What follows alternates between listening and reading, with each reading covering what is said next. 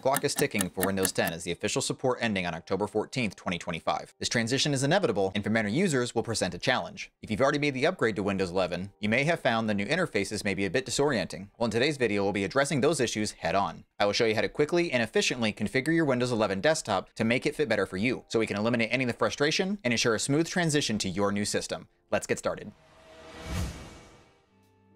Let's start our tour with the most noticeable change, the new taskbar. We'll go from left to right, covering everything from the widgets to the notification center. First up is the widgets board. You can open this up by clicking the widgets icon on the taskbar or by pressing Windows key plus W. This panel will give you a personalized at-a-glance view of everything from your calendar and weather to news and stock prices.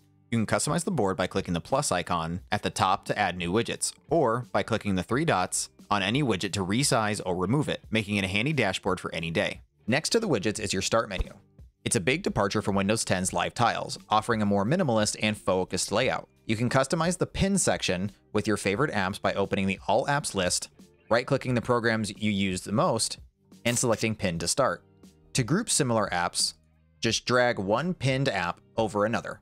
This will then create a folder. You can also adjust the layout by going to Settings, Personalization, scroll down to Start, and then from there you can change the layout to either show more pinned options or more recommendations.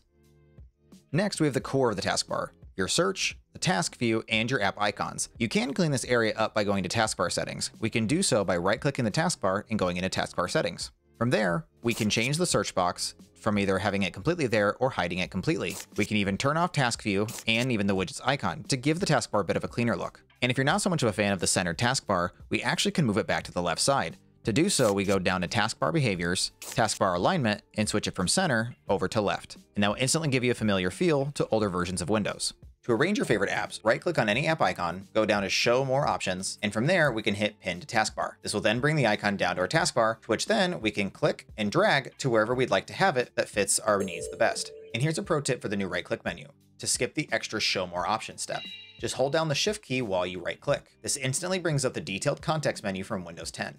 Now moving to the far right, you can tidy up the system tray. Let's head back to settings. I can do this by clicking on Windows key and I to instantly open up the settings. From there, I can go to personalization, scroll down until I get to taskbar, and then other system tray icons. And from there, I can unselect anything that I don't really need to have to clean up that area down there. To the right of that is the new quick settings panel. You can open this up with the Windows key plus A or click the network or volume icon to open it. From here, you can toggle any available quick setting as well as rearrange the tiles by simply clicking and dragging them to fit your preferred location. You can also adjust your brightness of your system if it's applicable to your computer, and you can also adjust your volume here. If you have multiple speakers, you can click the sound output button here to the right and choose a different speaker without having to go all the way deep into the settings. You can also check the status of your battery and what percentage it's at if applicable. And lastly, there's a easy all settings button here to take you back to the main settings if you need to look for something further. And finally, clicking the time and date area opens the notification center and your calendar in one convenient view. From here, you can quickly turn on Do Not Disturb to silence alerts or start a focus session right from the calendar view to block out distractions. Now that we've got the taskbar cleaned up and we know what everything does, let's move on to designing your desktop and your lock screen to fit your style. We'll start by picking a background that helps you focus.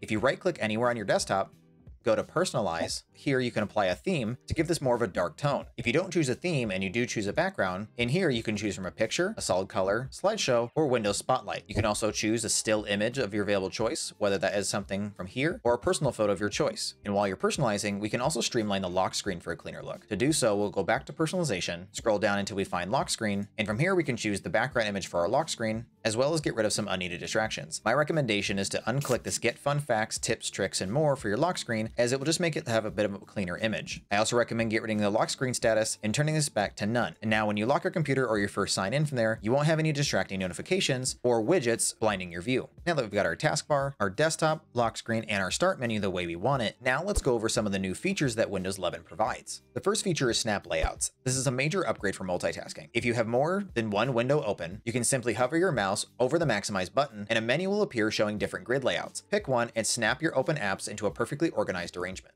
And one of the most requested features is finally here, Tabs in File Explorer. Instead of managing multiple windows, you can now open folders in new tabs, just like in a web browser. You can do this by simply right-clicking on any folder and select Open a New Tab, or you can press the plus button up here to add additional tab. Then you can easily switch between them just like you would a web browser. Now, beyond the big new features, Windows also includes powerful shortcuts that can dramatically speed up your workflow. Clipboard history is a feature you need to enable. You can do so by pressing Windows key plus V to turn it on. After that, you can use the same shortcut to see a list of everything you've recently copied, including text and images.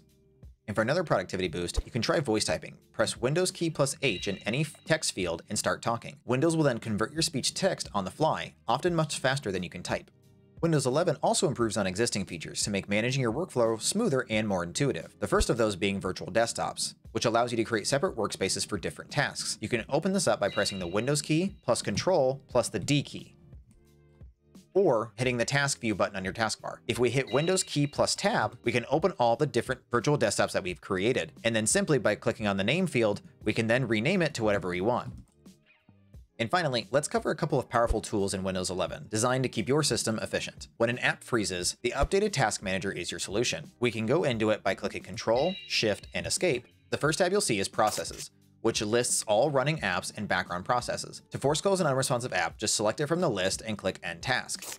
You can also click the column headers for CPU or memory to find out what's slowing down your PC. But Task Manager is more than just a problem solver. The Performance tab provides live graphs of your CPU, memory, and disk usage, giving you a real-time look at your system's health. If your computer feels slow, this is a great place to diagnose the issue. Let's now check the Startups Apps tab. This will list every program that launches automatically when you first turn on your computer. You can disable any apps you don't need right away to significantly speed up your boot time. Now, a feature I recommend to turn on to automatically keep track of your storage is what's called Storage Sense. We can access this by going to Settings, System, scroll down to Storage, and turning on Storage Sense. This feature acts like a digital janitor, automatically deleting temporary files and old items in your recycling bin to free up space without you having to think about it. And finally, you have control over when to update. Go to Settings, Windows Update, and then click Check for Updates. Windows will download and install available updates, ensuring your system remains secure and up to date.